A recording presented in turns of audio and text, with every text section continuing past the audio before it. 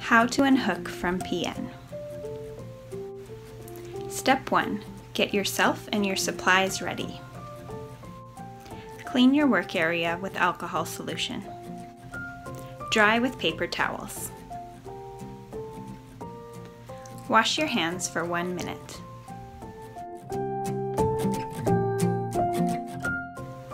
Use paper towels to dry your hands and to turn off the tap. Prepare 3 alcohol swabs, 1 10 milliliter saline syringe, and 1 heparin syringe or the alternative lock solution prescribed by your team. Open the swabs like a book. You can place the second and third alcohol swabs on top of the first.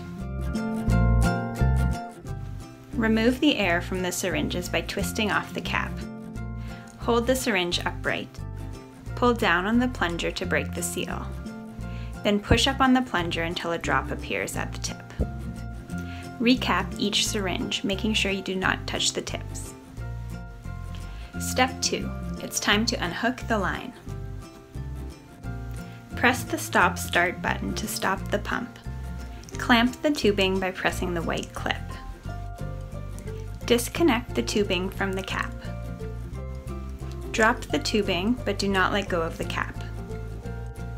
Clean the end of the cap with an alcohol swab for 30 seconds.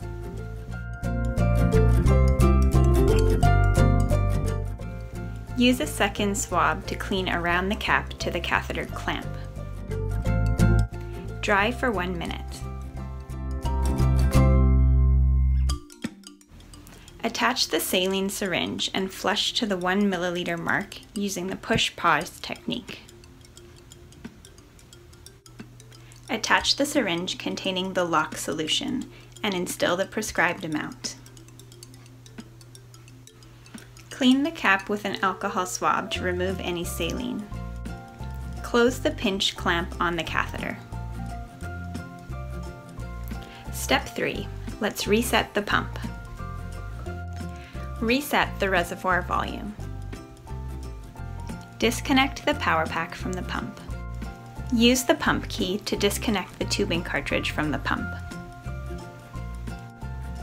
Remove and rotate the battery and replace the door.